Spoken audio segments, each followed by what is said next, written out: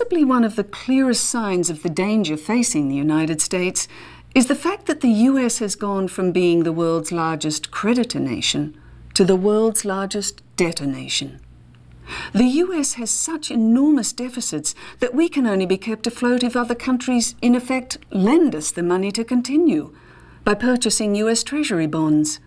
Bonds whose yield is paid by US dollars created on a printing press. Therefore, we are indeed dependent upon the kindness of strangers. At a time in history when conflicting monetary and political interests, even terrorism, are telling us it's not wise to rely on this economic lifeboat much longer. The US essentially is dependent on foreign savers or has been, to maintain a standard of living which it wasn't producing for itself.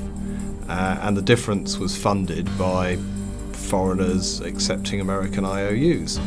And I think that whole, if you like, system is coming to a close now. It's the recirculation of this money which has enabled the US to essentially consume beyond its means, and for that to be financed by those with massive trade surpluses with the United States is a system that's had its day. The United States really is not producing that much. All they're doing is they're producing debt and they're sending it over in exchange for these products. So now it would be equivalent to you, Walter, having a tree in your backyard and taking money off of that tree and giving it to me, and I am manufacturing shoes, for example. So every time you want to get, you're in the shoe business, so all you do is you just go in the back, pick up all the paper you want, and you have this beautiful business going. It costs you nothing to go take that money off the tree, so to speak, except maybe a few minutes. You give it to me, I accept that, and I give you all these shoes, and you've got a booming shoe business. How long can that go on? It's basically unsustainable. I mean, it's doubled and tripled over the last 10 years, and it's unsustainable. More importantly, however, is the amount, because we're running these huge deficits, is the amount of money the foreigners have to continue to put into the US dollar, into the US economy, and into US financial assets, just to keep the US dollar where it is. Basically, we're talking about 80% of the world export flow of portfolio money. 80% of that, 4/5 of that, have to flow into the United States simply to keep the United States dollar at the same level where it is. That is absolutely unsustainable. Like, it cannot continue. In very recent years, more and more countries, and we're talking countries like China, who's one of our biggest lenders, Japan, who is our biggest lender, India, South Korea.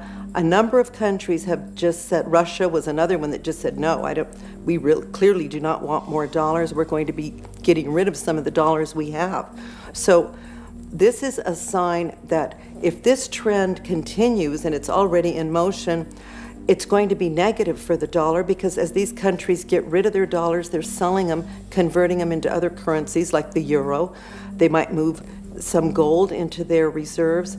And so this is something that is a cause for concern, and it will affect gold in the sense that as the dollar falls, and especially if that fall begins to intensify, then gold is going to rise sharply. People say that one day foreigners are going to start selling the dollar. Maybe they will, but the simple truth is foreigners don't have to sell a single dollar for the dollar to go down. They simply have to stop putting 4 out of every 5 export dollars into the US, and then the dollar goes down.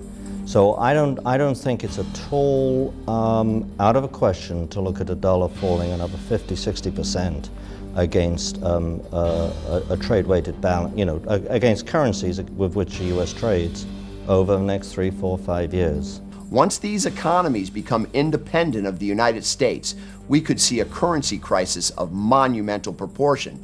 And what would happen at that point is we would see the dollar collapse and could potentially see gold explode. The fact that the U.S. At the present moment is running a $600 billion per year trade deficit, the fact that there are roughly 2 trillion, best guess, U.S. dollars that are held outside of the U.S. by foreign citizens. So at some point, my guess is there's going to be a rush towards the exits. everybody's going to say, you know, all these other people have trillions of these dollars. They're not backed by anything. The government, U.S. government is creating them by the bushel basketful. And there's going to be a rush where they all try to sell and be first out the door.